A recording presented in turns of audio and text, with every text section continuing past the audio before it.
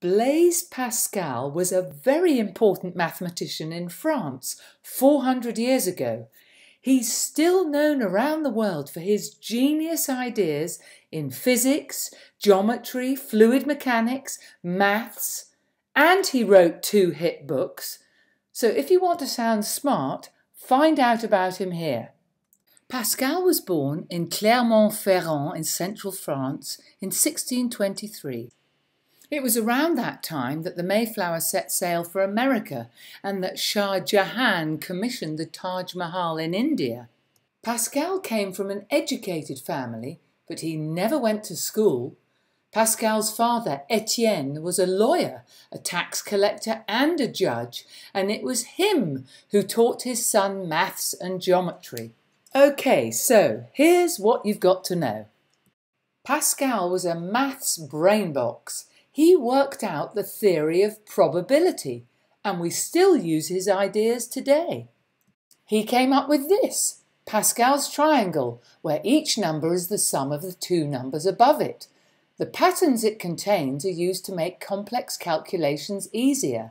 He was a geometry aficionado. Pascal's theorem is about lines intersecting a circle. Very clever. Why don't you check it out for yourself? Pascal was a physics geek. He was into fluid mechanics and came up with Pascal's law. The pressure you apply on a fluid in a contained space is transmitted equally throughout that fluid. This principle allows large forces to be generated with little effort. That's how one person in your local garage can lift up your whole car. He was an inventor. He designed a mechanical calculator to help his dad do sums, known as the Pascaline.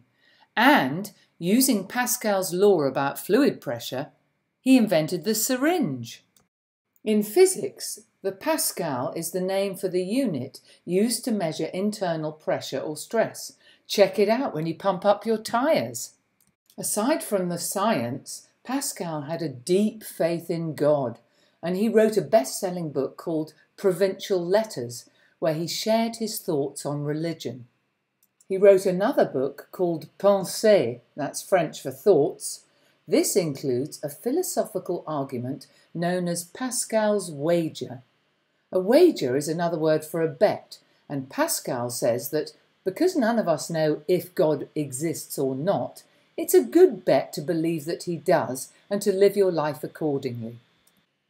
Poor brilliant Blaise Pascal died in terrible pain from a stomach ulcer in 1662 when he was just 39. So let's review his greatest hits.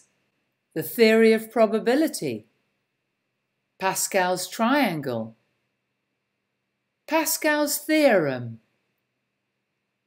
Pascal's law, the Pascaline, and of course the unit of pressure known as the Pascal.